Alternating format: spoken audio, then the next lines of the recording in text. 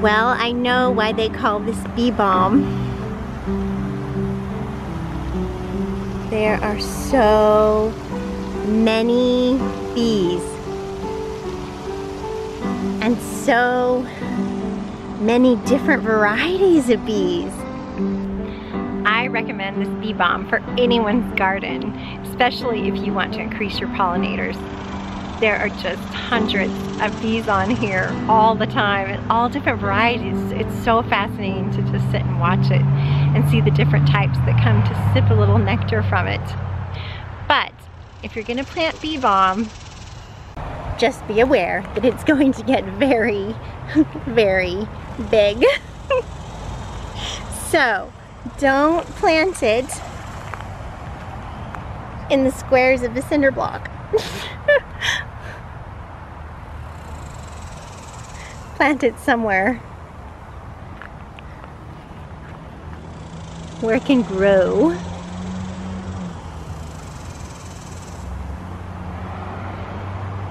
My green beans are giving me another show, so that's nice. And I got my first zucchini rampignante. This is gonna be dinner. And the fun thing about that, this is the seeds. This is all fruit you can eat, and then the seeds are right down here. So I'm definitely gonna save them this year for sure and dry them, because this is kind of hard to come by in seed companies right now. So yeah, yum. Oh, it's a little baby watermelon. Yeah, this is our accidental watermelon patch. We'll take it. How many do you have so far? 3. Okay. My small step this morning was harvesting the garlic out of this bed. It was such a puny harvest, meaning the bulbs just didn't bulb up very much. I don't know what I did wrong. I don't know whether it was the variety I used, or it was a really mild winter, and I know garlic likes a certain amount of chill hours. So I'm not really sure, but I kept watering it and hoping it would grow and bulb up some more. And it never really did. So I harvested them this morning, and some were a little bit bigger. That's one of the bigger ones. But then our elephant garlic kind of made up for that. Love that elephant garlic. It's really fun. And let me show you something about elephant garlic. Elephant garlic leaves behind these little seeds off of it, off of the edge of it. And these turn into more garlic. So they're kind of hard. I don't think you could use them like in cooking. They're very hard, but it kind of reseeds itself in this manner. So that's kind of fun. But wherever you put elephant garlic in your garden, you'll probably have it there forever. But I embrace it. I'm okay with that. All right, so my small step for tonight is to plant another summer superstar in the garden, and that is, ta-da, eggplant. Yum. I am not terribly fond of eggplant, but I am learning from you guys. Last year you had a lot of good suggestions, and I tried out some new recipes. So thank you very much. I'm embracing the eggplant. I'm gonna get busy.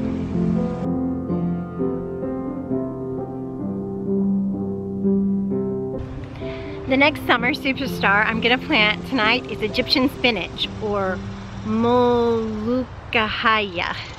Got it from Baker Creek Heirloom Seeds, although I don't think they sell it anymore. I will try to leave a link if I can find it somewhere for you guys. And I'll also leave a link to a video where I show it full grown. It is really a good summer green. The favorite thing we like to do with it is put it in smoothies for some nutrition, and then we like to saute it in egg dishes and things like that. It's kind of a flat green, so it's not the best for salad. You know, it's not like a salad, but it does really add nutrition to our summer food. Since in Dallas, Texas is warm here, we're not getting lettuce, we're not getting spinach, we're not getting those greens that we need. So this is one substitute for that. Egyptian spinach is such a beast. I mean, it's as tall as I am. that I don't even bother to put it in the garden bed, and it has such a deep taproot, so it does really good in drought conditions. So I just move away the mulch and put it in between these two beds right by my back fence.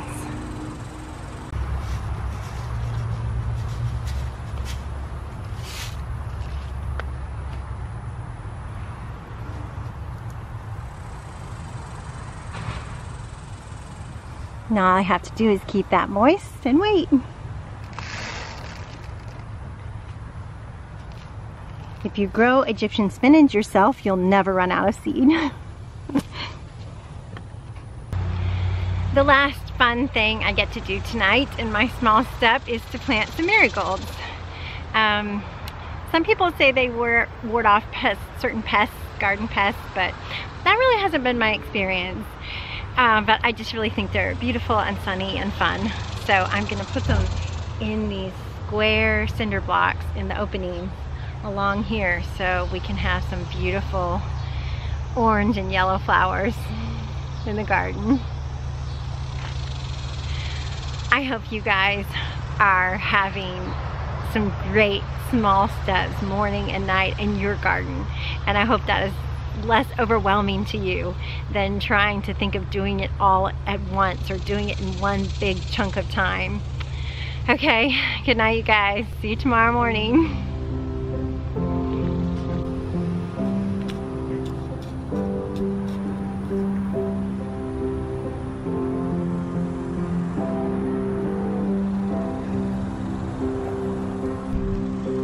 Looking for candy in the garden, right Eli?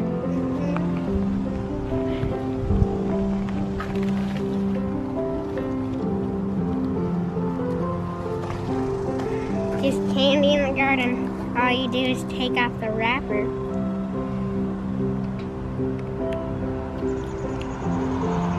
Yum. So good. How do you know when they're ready to eat? Whenever the wrapper is brown, you can pick them off, or you can just find them laying on the ground. Under the bush? Yeah. Okay.